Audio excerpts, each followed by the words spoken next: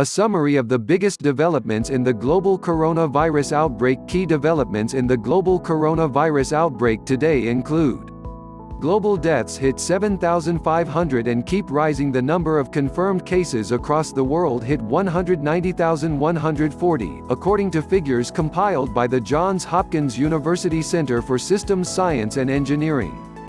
The global death toll reached at least 7,519, while 80,648 have recovered, the center said. British death toll increases. The Department of Health and Social Care announced the death toll in the UK had increased by 18 to 71 people on Tuesday. The latest to die were aged between 45 and 93 years and all had underlying health conditions, the government added. UK government unveils financial aid package shortly after the news broke, and only days after having delivered his first budget. The UK's Chancellor, Rishi Sunak, said £330 billion would now be made available in lending to keep firms in business during the social and economic near-shutdown the Prime Minister called for on Monday. Italian death toll increases by more than 300. The total number of confirmed cases in Italy rose to 31,506, from 27,980 on Monday, Reuters reported. The death toll also increased by 16% in the last 24 hours, by 345 to 2,503. EU set to endorse strict travel ban. The bloc was set to take a step unprecedented in its history and suspend all travel into the passport-free Schengen zone by non-EU nationals for at least 30 days. That followed moves by France, Spain and Italy to impose lockdowns as nations on the mainland sought to contain the virus. Some member states had unilaterally already started imposing border checks.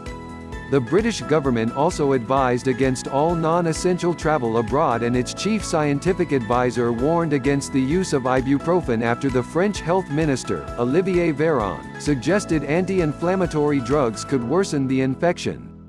Nazanin Zaghari Ratcliffe temporarily released. The British-Iranian woman is among thousands of prisoners temporarily freed from prison, her husband Richard Ratcliffe said. She will be out on furlough until the 4th of April but has been ordered to wear an ankle tag, and her movements will be restricted to 300 meters from her parents' home. Advertisement. We urge the regime to ensure she receives any necessary medical care.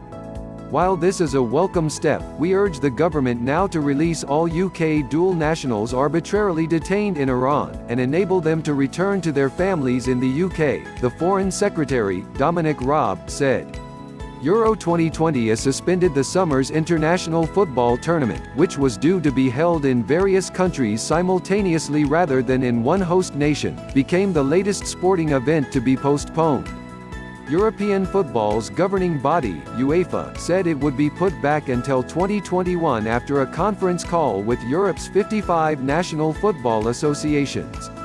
Donald Trump criticized over Chinese virus tweet. The U.S. president escalated a diplomatic spat when he referred to the Chinese virus. China's foreign ministry spokesman Zheng Shuang said Trump should take care of his own matters first. The exchange came after the U.S. State Department summoned the Chinese ambassador over a suggestion the virus had been introduced by American military personnel. UK's largest airports demand help. Heathrow, Gatwick and Manchester airports, the UK's three largest, said they may have to close down operations unless the government intervenes. In a letter to the Prime Minister, they warned that hundreds of thousands of jobs were instantly at real risk. Saudi Arabia to host virtual G20 summit. The current chair of the group of the 20 most industrialized nations will hold the summit in the coming days in a bid to show world leaders have coordinated medical and economic plans to control coronavirus.